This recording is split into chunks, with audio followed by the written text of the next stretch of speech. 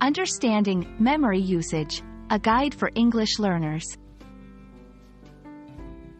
Hello everyone. Today, we're going to explore the phrase, memory usage.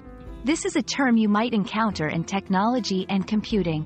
Our goal is to make this concept easy to understand for all English language learners. So, let's dive in. Memory usage is made up of two words, memory and usage. Memory, in this context, refers to the storage capacity of a computer or device. Think of it like the brain's ability to remember things. Usage indicates how this memory is being utilized or consumed. In computing, memory can be of different types. RAM, random access memory. This is like a temporary workspace. It's used when programs run on your device. Storage memory.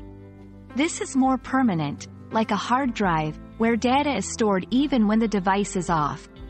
Understanding these types helps in comprehending how memory is used. Knowing about memory usage is crucial because it helps in understanding how efficiently a device is working. High memory usage might slow down a device. It can indicate whether you need to close some programs or upgrade your device's memory. Let's see some examples. When your phone slows down while playing a game, it might be due to high memory usage. Checking memory usage on your computer helps you decide if you can run additional programs. That's all about memory usage. Understanding this term can really help in dealing with technology more effectively. We hope this video has been informative and easy to follow for all our English learners.